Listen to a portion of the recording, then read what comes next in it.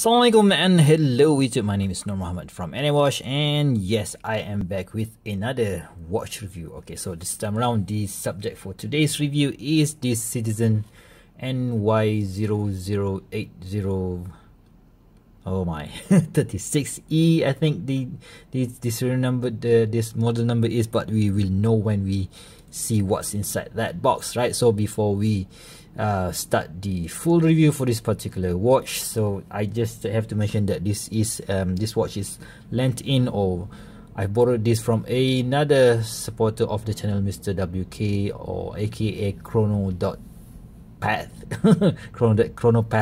on Instagram. So thank you very much, WK, for lending me this watch and a few other watch as well. And a quick wristwatch check, I am wearing another watch that I've borrowed from him. This is the Oris Diver 65, a very cool and nice looking Oris, and I've paired it with this awesome handmade strap from Cozy Leather Strap Singapore. So this looks absolutely gorgeous in my opinion, but I haven't done a full review for this particular watch. Please stay tuned to the channel if you want to see the full review of this watch. Right, so let's get back to the watch itself, but before that, let's check out what's inside this absolutely huge box. You know what, let's just, how to do this, right? So let's just, okay, zoom out a bit. Yep, okay, so this is how it looks. Quite a tall watch at about not tall box, I mean this is I don't know, maybe about 30 cm. So let's see inside the box.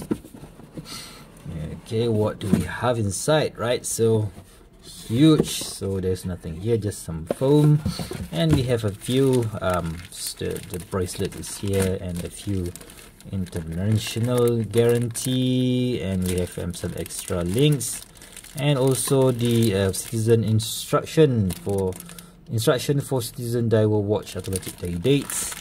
This is the bracelets. Let's take out the bracelet so that we know what I will show you guys later on. Alright, so let's take out the bracelets and put it aside, and the most important thing is this absolutely huge Citizen Promaster. So there's nothing less inside. So this absolutely huge Promaster Citizen what is this, what do you call this, diver's tank or scuba tank, right? So how do you open this? So just lay it out, set it up so you can see this. It came in this box, and the model number is the NY0090. So I'm totally wrong. This is the NY0090-86E caliber Miyota 8203, right? So this is the real model number. Let's just put it back, and I'll be back. Okay, so how much does this thing cost? Alright, so this is the Citizen Fugu limited edition, Asia limited edition, and they say, right, so they say that it comes only in about 1000 quantity per piece or per model. So I've seen quite a lot of variation for this particular thing, so you know what, I'm not really sure, but they don't really have any 100 out of 1000 at the back, so I don't really know how much they are producing, but I can see them still floating around somewhere around $250 to $300. Some model is about $400, so depending on what model and color variation that you choose, so it is around that, right? So for that money, what do you get?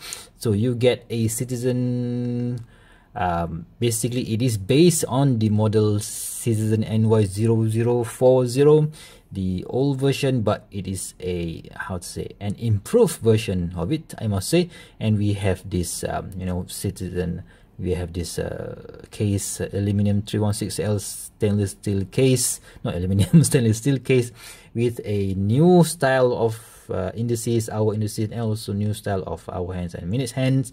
And basically you can call this a complete new model altogether, but using the same old case. Is that really so? I'm not really sure, but of course I will do a comparison video comparing this version with the old one, the Citizen NY0040. Yes, they've improved the case a bit, they've changed the crown design a bit, and of course they changed the bezel design a bit. We will go through later on. But yeah, just see it is, say the way it is right now for this particular review, right? So let's check out the bracelets, right? So the bracelet featuring this what do you call this, just a simple push button here. There's no safety class or whatsoever, so we have this stamped metal inside here, and the links is Jubilee-ish style bracelet with a very nice solid end links there, right? So let's talk about the links, right? So the links, annoyingly, so they are using something similar to the Seiko collar pin or pin and collar system, but you can see here the pins is basically this very simple straight pin, but the collar, right? So this, it's not as small as the Seiko, but it is seated on this hole here. So yep, you can see that there is still some collar inside here. If there is no collar, it's similar to something like this. So the collar is going to be inside there, and you slot in the pin and you are good to go. But the sizing is very annoying, so I'm not really going to bother putting this bracelet back on, right? So let's check out this. Let's check out the bezel first. So the bezel features an aluminum bezel insert, and with this very nice design with a 60 click bezel, so you can hear the sound. Very nice 60 click bezel, in my opinion. I just prefer the bezel on the Citizen, because the click is very nice, and the most important thing that Seiko cannot get right is the bezel is aligned properly to the chapter ring inside the watch, right? So that's very cool, right? So we have a lume pip sunken inside the aluminum bezel insert, and we will show you the lume later on. But this aluminum insert is basically seated under the bezel, so it won't scratch that easily, because if let's say you hit anything, the bezel, you will hit the outer bezel, this bezel first, and this grip, right? So this, what do you call this, let's just say it, this, what do you call it, convex shape is very easy to grip, and I just love the way how you play with the with this bezel, right? So very nice, right? Okay, so the crystal, unfortunately Citizen still maintains the old clear mineral crystal, so you will scratch this if you ding it to some door handle or whatever. So yeah, that is bound to happen, so you can't really change something about that. I don't think do we have any anti-reflective coating inside, so yeah, that's that. And that very beautiful dial with the applied indices with BGW9 lume. I assume that it is BGW9 lume. So Citizen never mentioned inside their website on what type of lume that they are using. So this one is in green, this one glows in blue, and yeah, of course we will do the lume check later on. And the Citizen writing is in gold, the Prospect logo is also in gold, automatic diverse sonometers is also in gold, and we have written here Japan movement down there at 6 o'clock. And we have, of course, that chapter ring, which of course this is Citizen, guys. So Citizen is not Seiko, so they are going to be aligned perfectly. All right, so yeah, you can hear my how annoyed I am with with Seiko, right? So the hands, right, the hands fits the hour hands is still that short and stubby hour hand, and the minute hands is similar with the previous, not that similar, but yeah, it doesn't really reach the chapter ring, but and it's still okay. And the center hands, second hands, right, with featuring this tip with this arrow in red, which is very nice touch. And you can see that we have a date wheel. Date wheel is in black, it features the date and day wheel in black, so very nice touch from Citizen, right? So of course at the end of the 3 o'clock you can see that we still have some lume area, so that you will know that that is 3 o'clock even in the dark. Very nice touch there from Citizen. Right, so you know what, let's do a quick lume check. So before I totally forgot, right, so let's gesture this thing a bit, and you can see that blue, very nice blue colored lume of the Citizen NY0090, and that lume pip which is in green color. Right, so what else, right? The case is of course is circular brush pattern here on top, and on the side featuring this very nice polishing. Of course, it is not as, you know, as Zaratsu polishing whatsoever, but it is okay for the price that you pay for this. And on this side is also polished, and we have a sign crown, right? So it's a sign crown, something that you won't get on Seiko on this price range. So yeah, I'm not Seiko bashing here, so I am a Seiko fan, but you know what, if Citizen can do, why can't you guys, right? So of course we have a hand winding, but it's still a non-hacking movement, which is a bit annoying because some of the Miyota 8215, there is some watches that is using the Miyota 8215 that is sold in AliExpress. They are using the latest version of the Miyota 8000 series, which features hacking, but this one does not. So that is a bit annoying. So you can see just now I've screwed in the crown, which is very easy to use. And yeah, let's see at the back, what do we have? So we have this case bag, a screw down case bag featuring this fugu, or the puffer fish, right? So I can't remember already. This is a puffer fish in English, or ikan buntal in Malay language.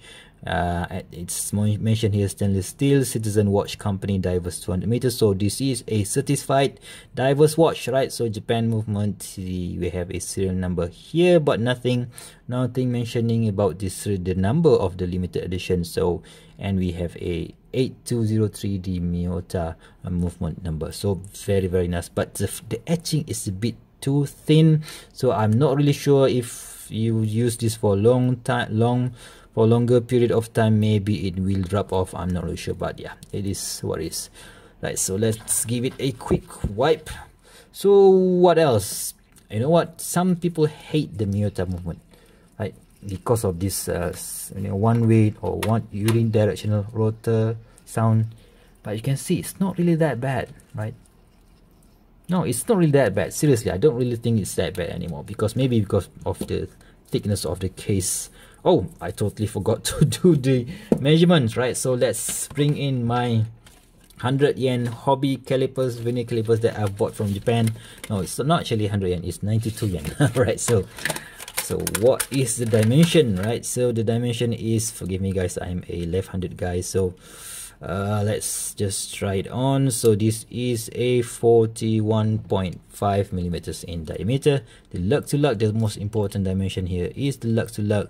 This is just about 47.5 millimeters, which is very nice. And the thickness is about 12.5 millimeters, so very nice. And the lug width is 20 millimeters, right?